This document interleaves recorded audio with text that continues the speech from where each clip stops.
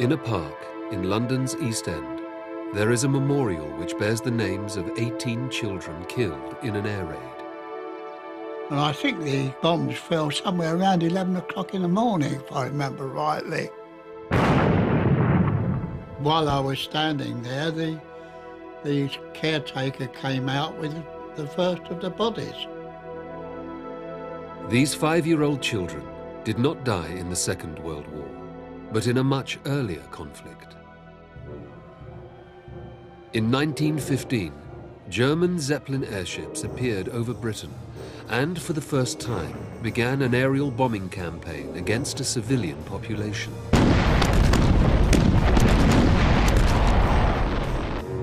See, it's the first time we'd experienced a war. And we didn't know what it was all about. You never knew, I suppose, when the raids were going to be on. And we didn't get the warnings that you had in the Second World War. When the Zeppelin raids begin, there is no home defence. Even as late as May of 1915, there's only 33 anti-aircraft guns in the whole country. This was the start of a 2.5-year campaign, which claimed the lives of many hundreds of people, and whose psychological effect was every bit as powerful as that of the Blitz of the Second World War. These really were weapons of mass destruction, frightening new terror weapons, and nobody was quite sure how devastating they were going to be.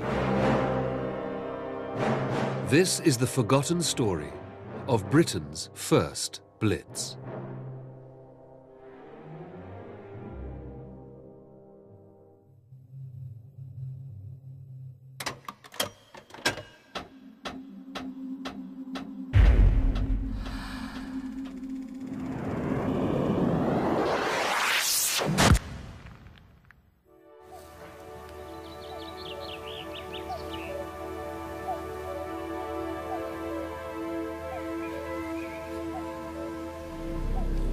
"90 years ago, the last German airship to be shot down over mainland Britain crashed and burned in this field. It was the evening time, of course, because they started coming over when we were getting dark. They didn't come over in broad daylight to be shot down.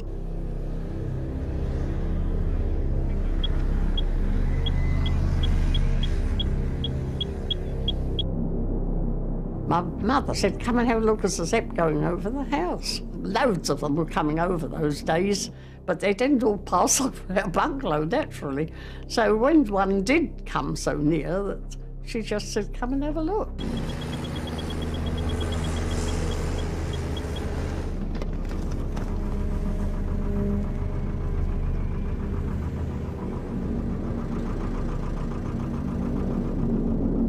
They were firing at it when they came over Thorntoness, and it obviously caught light at the bottom and just flew it up.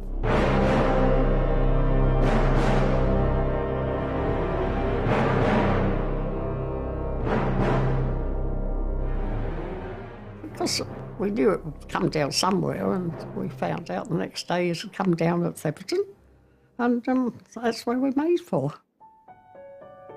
95-year-old Phyllis Rees was just 6 when, in 1917, she witnessed the destruction of L-48, a German Zeppelin airship returning home from a bombing raid on Britain.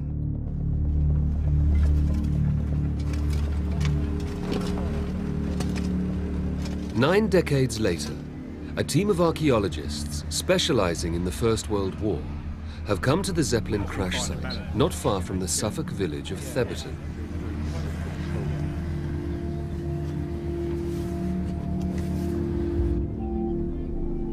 It is the first time in Britain a Zeppelin crash site has been archaeologically excavated. We've used metal detectors to re-establish where the main crash impact was, and that's where we're now working over here. We've used the metal detectors really to establish where we've got the biggest concentration of small metal debris from the crashed Zeppelin. On a June night in 1917, 3 British fighter aircraft attacked L-48, setting alight the airship's flammable hydrogen, sending the Zeppelin and her crew crashing to the ground. I can just remember the first look at it, seeing this enormous thing. It looked as if it filled the whole field up. The crash was the last gasp in a terror campaign that had dominated mainland Britain for the previous 2.5 years. So these pictures were taken in 1917 by the Royal Flying Corps. Yeah. But you also get a sense from this, don't you, of how there's a fairly confined area where it's all sort of crumpled up. Yeah, it's like a telescope shutting, isn't it, on the... Yeah, absolutely, yeah. Yes. I know it was very impressive seeing the whole thing charred. It was still in the form of a zip. It was one huge charred thing, and we knew that the men, whoever were underneath it, wouldn't be alive. And all these bods hanging around here, who are these? These are civilians coming to see the site, and the cordon of soldiers around it to stop people from pilfering the bits and pieces off the site. We know that there was a massive official salvage operation following each Zeppelin crash, and that most of the debris was systematically removed by the authorities, and much of what remained, we know, was salvaged by souvenir hunters. 90 years later, only fragmentary evidence remains at the crash site. These are some of the more interesting artefacts that have been recovered throughout this excavation. We have good condition aluminium alloy, probably from the gondola, in very good condition given the acidic soil content. We have a fragment of geodetic structure here, the general framework of the Zeppelin.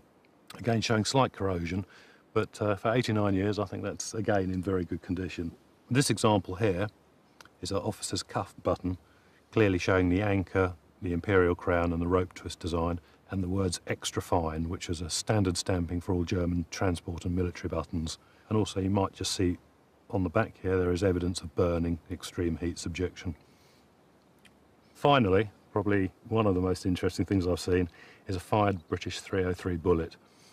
Very difficult to identify a date range of this particular type of ball round. But I think given the situation, given where it was recovered from, the depth that it was recovered by the metal detector, I'm pretty keen to state that this was one of the bullets that brought down L-48. L-48 was huge. Over 600 feet long, it was bigger than any battleship of the time. For the Germans, the loss of L-48 was the end to an era which had begun nearly 2 decades earlier.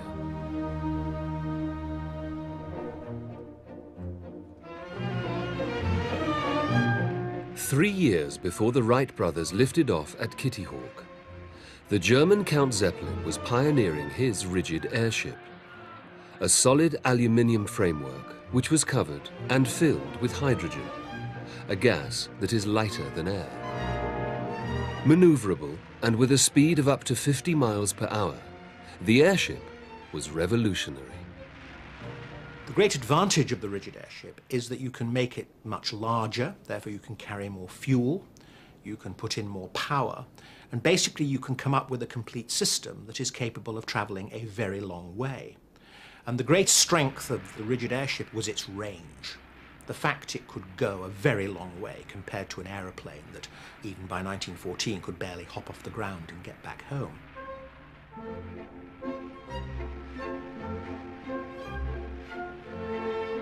A new and glamorous form of transport. By 1914, Zeppelins, as the airships were now being called, had flown over 100,000 miles, carrying 37,000 civilian passengers without incident. But even as early as 1908, science fiction writers like H.G. Wells foresaw the Zeppelin's potential as an instrument of war.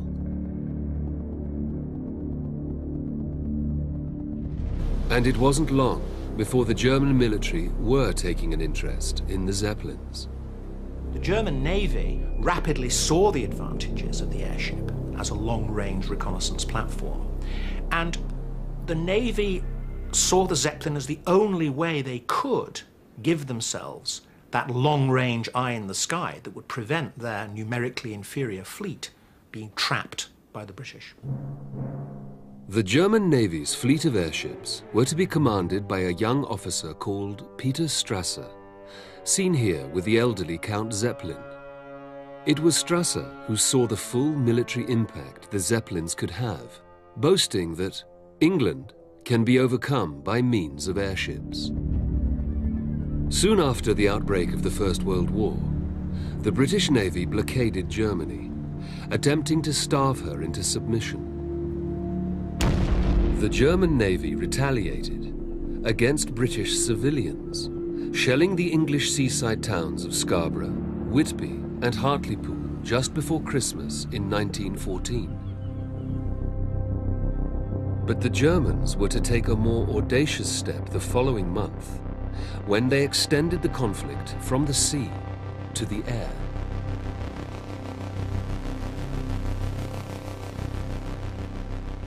On the 19th of January 1915, two airships, the L3 and the L4, approached the east coast of England. While the L4 headed northwards, her sister ship turned south towards the seaside town of Great Yarmouth. L3 unleashed a cluster of bombs. No, it's just over here. At the Kitchener Road Cemetery in Great Yarmouth, Joan Roberts and her son Christopher are paying a visit to the grave of Joan's great-uncle Sam. There it is. The family knew nothing of the grave's existence until a local historian recently discovered it. It's a bit different, doesn't it? Yes. Samuel Alfred Smith, who was killed by a bomb from a Zeppelin, January the 19th, 1915, aged 53 years. That night, Sam Smith became the first British civilian ever to be killed by aerial bombing. So my great-uncle. So that's Samuel. That's Samuel, yeah. Right. And that is as well. At 8:25 in the evening, Zeppelin L3 dropped 7 high-explosive bombs. It was the bomb which landed here, in the St. Peter's Plain area, that killed Sam Smith. 72-year-old Martha Taylor also died. 3 others in Great Yarmouth were injured that night. This is it. There we are, look. The first house in Great Britain to be damaged by a Zeppelin air raid, 19th of January 1915. So Sam's workshop was just over there, in that gap there. Yes, because that's 16 and he was 16A. Hmm. And he came out of his workshop and stood at the gates and was hit by shrapnel. He was badly injured, his head was injured, and eventually he was found and declared dead on the spot. An hour later, the second airship, L4, approached the Norfolk coast just north of Hunstanton. 30 minutes later, it dropped its deadly cargo on King's Lynn, killing 2 people and injuring a further 13. The fact that people had been killed in their houses, in their streets, from the air, this was new. Science fiction writers like H.G. Wells had written about this, but now it was happening. This was the full horror of modern war, and it was quite a shock. The first 2 attacks on Great Yarmouth and King's Lynn showed just how ill-prepared Britain was for a war from the air. When the Zeppelin raids begin, most of the targets are fully illuminated. Nobody had really seriously thought about air raid precautions, about how you deal with this threat. It wasn't until the summer of 1916 that a full blackout was ordered over London, paralyzing the city by night. The whole idea of the German offensive against Britain, both surface ship and airship, was to demonstrate that at its core, the British Empire was vulnerable. In fact, Winston Churchill, Britain's First Lord of the Admiralty, had anticipated the threat posed by the Zeppelins as early as 1910. And so just over a month after the outbreak of the First World War, Churchill authorized the bombing of the Zeppelin sheds in Germany, an event that was to make front-page news. Basically what they did was they carried the bombs in the cockpit and threw them over the side when they got to their target. The successful, if primitive, bombing of the Zeppelin sheds caught the imagination of the British press. 3 weeks later, another British airman, Flight Lieutenant Reggie Marrix, went one step further when he actually destroyed an airship on the ground. But the whole idea that you could get into an aircraft of the day, fly 150 miles or so, and drop a bomb on what was in fact a strategic target at that time is quite a significant step in thinking. A preemptive strike, if you like, we'd probably call it these days. And yet, despite the success of these preemptive strikes, the war on the Western Front was the prime focus of the military leaders, and most aircraft were diverted to support the troops on the ground. In the spring of 1915, German Zeppelins continued to attack eastern Britain with increasing intensity and a growing number of casualties.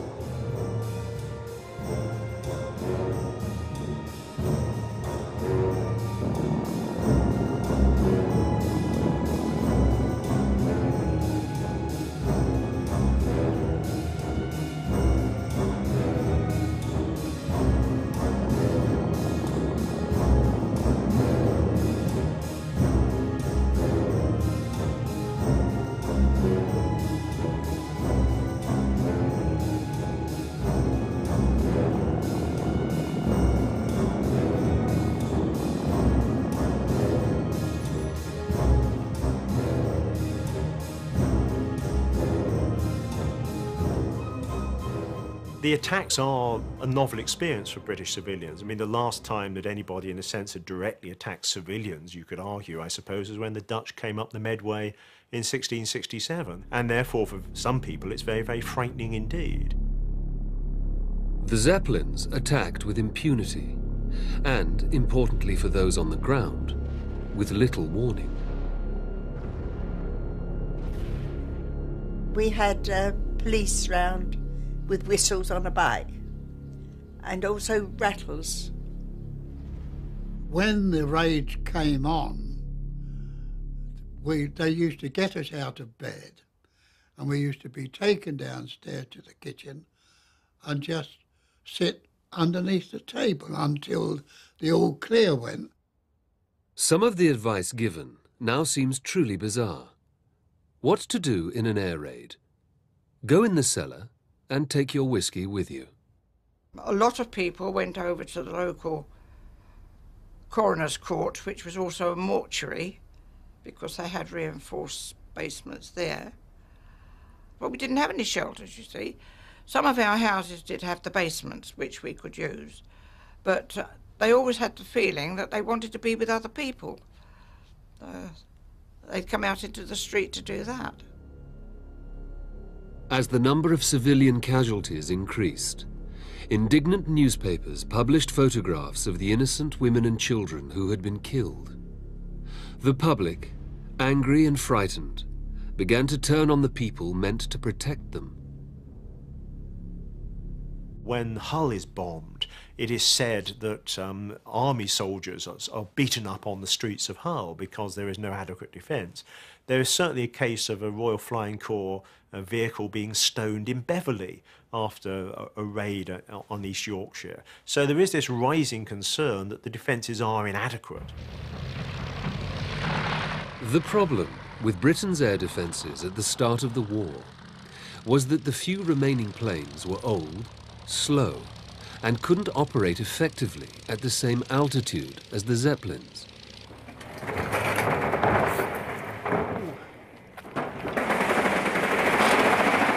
The Shuttleworth collection has the world's largest number of flying British aircraft from the First World War. In 1914, air defence was divided between the Army's Royal Flying Corps and the Royal Naval Air Service. When you look at a Zeppelin, this is a big thing. It's 600 foot long, 60 foot wide or so. And you'd think they'd be relatively easy to shoot down. But I think the reverse was certainly the case. This is intriguing, isn't it? Wire, wood, and fabric. This is what made up a typical First World War fighter aircraft. I think what you've got to remember about the state of the Air Forces at the beginning of the First World War in 1914 is that the aircraft itself was only 11 years old or so. So everything is really very embryonic. Well, here we are, the business end, the office. So it's basically plywood and canvas and wire. Not much protection for the pilot as well, as you can see. It's just a thin covering. So up at 19,000 feet with a temperature down in the -20s, he's not going to be very warm. Okay, looking forward, we've got the altimeter at the top. We have an airspeed indicator underneath, an ignition switch just at the bottom there, a level indicator. Organisation on the ground was virtually non-existent. You see squadrons being formed with different types of aircraft rather than single types of aircraft. You see pilots training themselves or paying for their own training. If the pilot's life was difficult on the ground, it was even worse in the air. It's a very basic environment. You're open to the elements, so you've got a 90 to 120 mile an hour wind blowing around you. And as you get up to height, temperature goes down 2 degrees per 1,000 feet. So up at 15 to 18,000 feet, they're down in the -15 to -20s. Coupled with that, at altitude, you've got lack of oxygen, it's reducing the power in the engine. Lack of oxygen is reducing the motive function of the pilot as well, so you're not thinking straight. With air defences virtually absent, the Zeppelin attacks continued, the death toll rose, and London for the first time became the main target. On the evening of the 8th of September 1915, a single Zeppelin, the L-13, crossed the Wash on England's east coast and headed straight for the capital. L-13 was commanded by 32-year-old Heinrich Matty, one of the most experienced and audacious of the Zeppelin captains. A skilled navigator, Matty had become infamous as a result of the impact of his earlier raids. He had even boasted to a reporter that he would bomb London 3 times in succession or perish in the attempt. At around 11 p.m, Matty dropped his first bombs at Golders Green in the north of London before heading down towards the centre of the city. David Warren is a tour guide who leads groups along the route of Matty's September raid. One of the more important parts of his tour is in Lamb's Conduit Passage in Holborn. Airship number L-30 came straight above us here and dropped a 50-kilogram bomb, striking a lamppost which killed Henry Coombs, an employee of the Gas, Light and Coke Company, outright. It blasted in the Dolphin Public House, stopping the clock at 10:40, and it's remained at that time to this day. The blast then blew its way down Lamb's Conduit Passage, damaging number 7 and number 10 and setting those 2 buildings ablaze. Matty continued dropping bombs, heading towards his primary target, the textile warehouses around Bartholomew Close in the City of London. Aboard the L-13 was the biggest bomb yet used in Zeppelin raids. The L-13 was right on target to strike its main objective, the soft goods centre just to the east of me, but avoiding St Paul's Cathedral that is directly behind us. Charles Henley, who was the fire brigade duty fireman in this mews at the time, heard a strange noise in the distance like the whir, whir, whir of an engine. Then all of a sudden there was an almighty crash. And when Charles Henley came round, he looked around him and the square was an absolute shambles. Up there, Captain Lieutenant Heinrich Matty was looking down. He said afterwards that within the funnel of the explosion of the first 300-kilogram bomb ever to be dropped on London, all the lights within that funnel disappeared. The raid left 26 dead and 87 injured. It also caused £500,000 worth of damage, making it the costliest air raid of the First World War. Despite the fact that just 26 anti-aircraft guns defended the whole of London, their effects that night had worried Matty. He would later write to his wife asking that a good angel will hasten to guard my ship against the dangers which throng the air everywhere about her.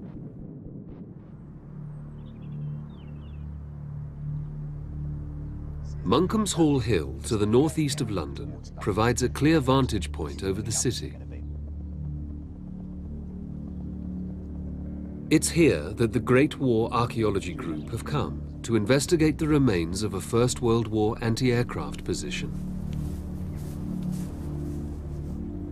This platform was one of the defensive positions constructed in a ring of iron around London. It was the first attempt to defend a city from an airborne attack. If this is the first air war that's ever been fought, and therefore this is the first air defence system ever established, where do the guns come from? I mean, are they made specifically to be anti-aircraft guns, or are they guns that are adapted from the Navy or something like that? I mean, I don't know the answer to that question. No, apparently not. The whole thing is a matter of improvisation and working it out as you go along, and it seems these 3-inch quick firers, as they were an adaptation of an ordinary artillery piece. These were supposed to be able to fire up to 18,000 feet straight up into the air. Now, I mean, maybe that was in optimum conditions and they didn't normally achieve that performance, but it seems occasionally they could shoot that far. And if they're firing vertically, isn't the danger that stuff's going to come down and land on them? The records suggest that there's quite a few casualties, quite a few people killed, quite a few people injured by falling fragments of British anti-aircraft shells exploding in the sky.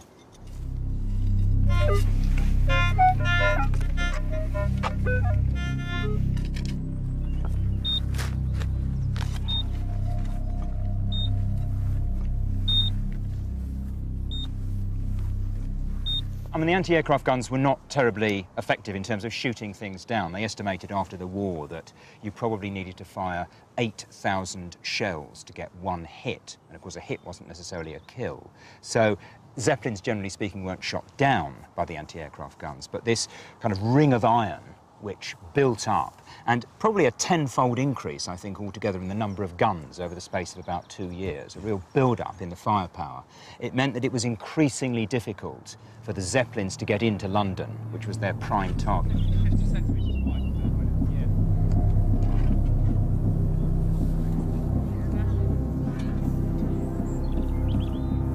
90 years on, the metal detectors can still turn up frightening reminders of that war. This time, an unexploded anti-aircraft shell. Excavations will have to stop while the bomb squad removes the shell. But the military had developed some less obvious ways of helping to combat the Zeppelin threat. The German Zeppelins would use radio a lot, and this meant you could find out where they were by the direction-finding technique, DFing as it was known. If it was a radio source with German naval codes in the air, it was pretty obviously a Zeppelin, and you could track them, and they were tracked. You might even be able to read the codes of where they were going and what they were doing, and it was often said that the British knew where a Zeppelin was better than its own crew did. In addition, the airship was beginning to reveal its own fatal flaw. In France, a low-flying Zeppelin had been turned into an inferno by anti-aircraft fire. With no parachutes, the crew were burnt alive as their airship fell.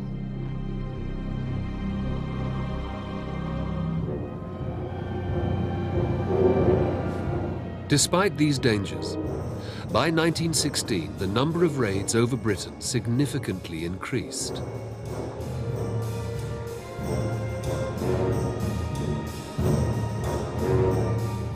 My mother and all the other neighbours were very, very annoyed to think that a big thing like that should be allowed to come across London. In terms of the anger, you start getting anti-German riots in the East End. For example, there's an anti-German riot in Stoke Newington. There's stories, for example, of dachshunds being stoned in the streets, this kind of thing. Anybody who has a German name, their premises is going to be targeted. The shopkeepers, of course, were the ones who were the targets. They were hounded out as quickly as possible. And of course this made a difference for shopping because you missed their shops anyway. The Germans thought to assess the impacts of their raids by interrogating captured British servicemen. British officers who are captured tend to say that these are of no military value, they're not hitting military targets, they're futile or waste of time. But what's interesting is that ordinary British soldiers who are interrogated by the Germans will tend to say that they've heard from their mothers or their wives or their sisters or whatever that these raids are in fact having a great impact on morale at home.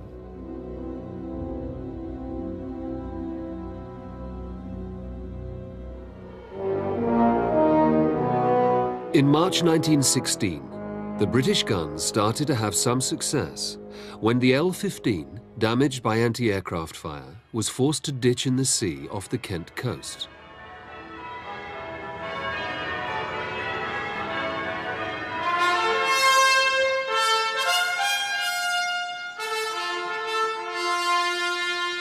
But it was aircraft from the newly created Home Defence Squadrons which were to have the biggest impact in Britain's battle with the Zeppelins. In the summer of 2006, the standard of the RAF's 39 Squadron was laid up at St Clement Danes, the Royal Air Force Church in London's Strand. The squadron has been disbanded after 90 years' service. Formed in May 1916 as one of 4 home defence squadrons, its purpose was to defend London from the Zeppelin threat. It was to have a dramatic impact on the aerial war over Britain.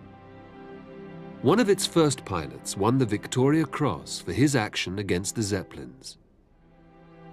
Lieutenant William Leaf Robinson became an overnight hero when, on the 3rd of September 1916, he shot down the first German airship over British soil. Leif Robinson flew close to the airship and fired a number of rounds into its hydrogen-filled bags. As these contemporary photos show, it sent the SL-11 plummeting to the ground, killing all of its crew. For his action, Leif Robinson was awarded the VC. But the real breakthrough was technological. He was using newly developed incendiary bullets, which burned as they were fired, igniting the highly flammable hydrogen in the airship. The late summer of 1916 should have been the high spot of the Zeppelin offensive. They carry out some mass attacks, 16 airships on one occasion, the biggest ever. But the British have the incendiary bullet. Now, the fighters, which have got the organisation to get themselves in more or less the right place, with the Zeppelins illuminated by searchlights, are able to fire large numbers of explosive and incendiary bullets in a very nasty mix into the gas bags of the Zeppelins.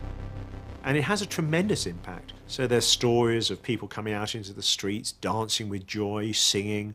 You know, somebody's playing the bagpipes, it's reported in one place. The loss of the SL-11 was felt hard by the airship crews in Germany. None more so than the now notorious Zeppelin commander Heinrich Matty. He wrote to his wife, "The war is becoming a serious matter. It is my earnest wish that you be spared this most heavy of sacrifice for the fatherland, and that I may remain with you to surround you with love as a garment."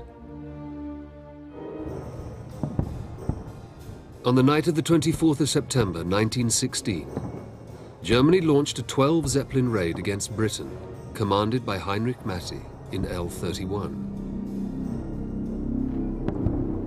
The airships were met by heavy resistance from British defences.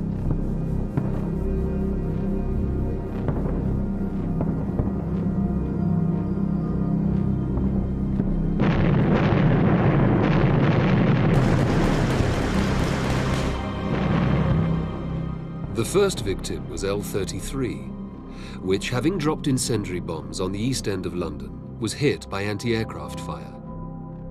Losing gas, she was forced to land in a field in Essex. So little hydrogen remained that the crew were unable to destroy her before surrendering. The British forces even managed to salvage one of the engines for later use. All of the crew of the L-33 survived the crash. They were the lucky ones. For that same night, Matty and his crew up in L-31 watched in horror as they saw their sister ship, the L-32, burst into flames and plunge to the earth.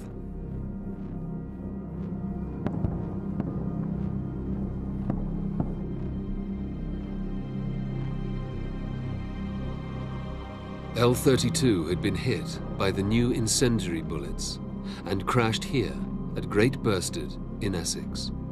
Because of weight restrictions, the Zeppelin crews were forbidden to carry parachutes. All of the crew died in the crash.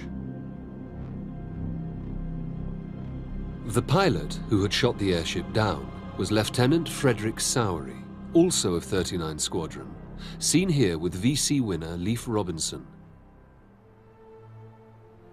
When Matty was asked by reporters in Germany whether, in the event of being attacked, he would burn or jump, he replied, "I won't know until it happens." In L-31, Matty and his crew were filled with a deep sense of foreboding. It is only a question of time before we all join the rest. If anyone should say that he was not haunted by visions of burning airships, then he would be a braggart. It was to be just a week before his dark fears were to become realized.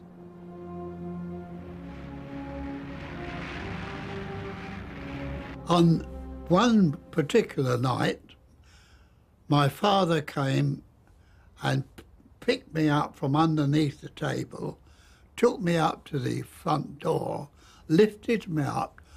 From the front door, we looked due north, and there was this Zeppelin coming down in flames. What Jack Brown saw that night was almost certainly the flaming remains of Zeppelin L-31, with Heinrich Matty and his crew on board. L-31 crashed in a mass of flames here at Potter's Bar in Hertfordshire. Matty and his entire crew perished in the crash. The downing of L-31 was carried out by Second Lieutenant Walston Tempest of the by now famous 39 Squadron. Tempest described the final moments of the airship. "I saw her go red inside, like an immense Chinese lantern." When Matty's L-31 is shot down by Tempest in October of 1916, because he has this fear of burning, Matty jumps. And there are these famous pictures of the imprint of the body where it landed in the field. He was still alive just when they found him, but he died almost immediately afterwards.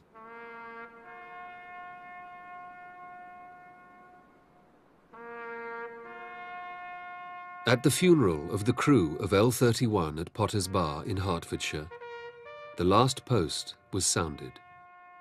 The Zeppelin commander's coffin bore the simple inscription, "Commander Matty, died on service, October the 1st, 1916.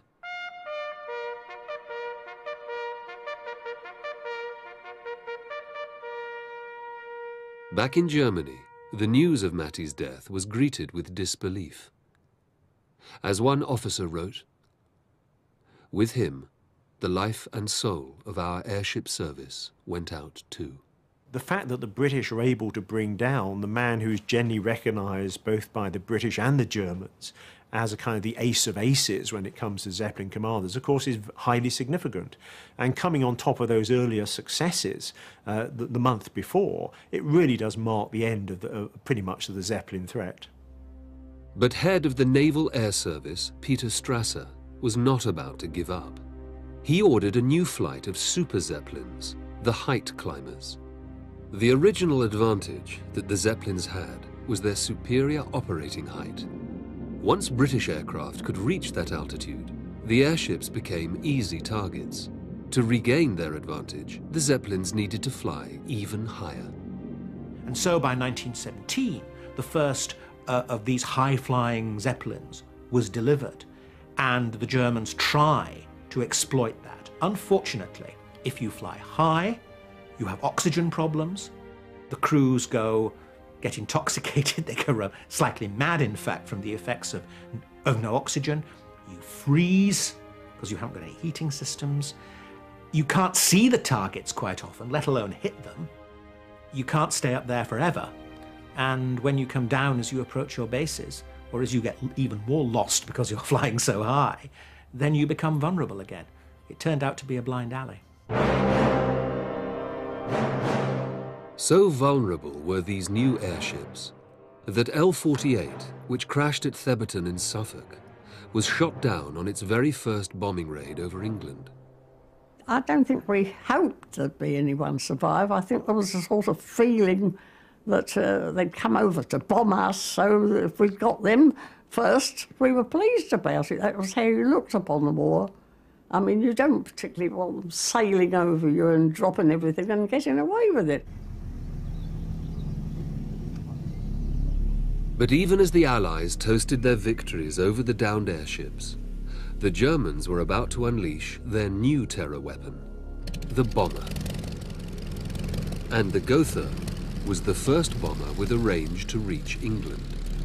The first raid by heavy aircraft is in May of 1917. It's on Folkestone, and you get a lot of public indignation. One of the great shocks for the British really is that aircraft will arrive in daylight, and therefore, in theory, they can see their targets that much better and do that much more damage than the Zeppelin.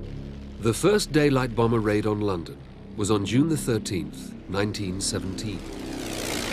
And I think these bombs fell somewhere around 11 o'clock in the morning, if I remember rightly. Jack Brown was 6 at the time, at school in Poplar, in London's East End. Our teacher said, oh, well, let's have some airway drill, which consisted of pulling down the flap of the desk and getting underneath, which we did. And of course, we no sooner got underneath it than all the glass and everything fell in, and there was smoke and fumes and all sorts of things around the place. A single bomb hit the roof, passing through 2 floors before exploding in the infant class next door to where Jack was sitting. It's all silent in my memory. I don't remember a bang as such. Whether the bang deafened me or what, I don't know. Even when I remember the glass all coming in and smashing down all over the place, I still don't associate sound with it. What I remember, there was no panic, no fear, because it was so new and so sudden and everything that the children were just bewildered, I think, and stunned. So then we walked out into the playground. While I was standing there, the caretaker came out with the first of the bodies. In all, 18 children from the school died in the attack. Another 37 were injured. Then afterwards, when I got home, my mother came tearing down the street with one shoe on and the other one in her hand. I always remember her now, tearing down. And of course, I don't know, she just stopped and looked at me. What happened after that, I don't remember.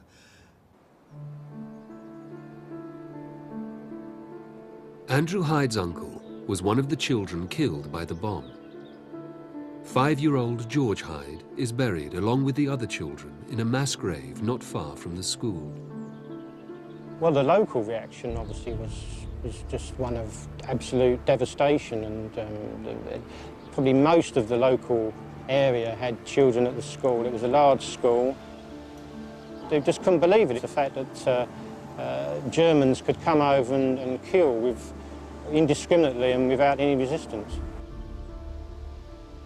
Well, the next morning, We went back to the school again, and when we got there, Mr. Denner, the headmaster, was there with the school register, and he stood there reading the names out from the register. And I remember that as he stood there and the names came out, he was crying. He was also a big man, so it was making a big impression on me that a man of his stature and his importance in my life, to see him actually brought to this stage was quite a shock. Thousands thronged the route of the children's funeral procession. It was the biggest London's East End had ever had. Condolence cards were given to the families. In addition to the more innocent cards which were presented to each of the victims' families, was a more general card which quite starkly stated, in memory of the victims of the Hun death dealers, which really fairly reflects the mood of the people at that time, especially at that stage in the war, and the total hatred towards which the Germans and the Kaiser were held. Many subscribed to a fund for a memorial to the children, which still stands to this day in a park close to the school. Public indignation remained high. One chap who was recorded as saying that fair fighting between men, one doesn't mind, but making war on women and children just isn't right. It's the work of beasts. The Upper North Street School almost certainly was not the bombers' target. The bomb aiming in those days must have been pretty primitive. And of course, instead of hitting the docks, they hit the school. A lot of propaganda at the time, all the newspapers and everybody was led to believe or to assume that they come over deliberately to bomb that school. But of course, that sort of thing still happens today, doesn't it?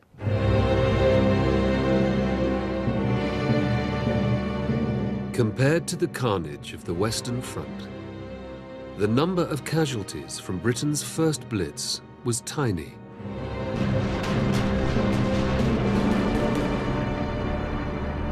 But the terror visited upon a civilian population was every bit as horrific as occurred 25 years later in the Second World War. First the Zeppelins, and then the Gothas created a template for future bombing campaigns where civilians would become integral targets of war.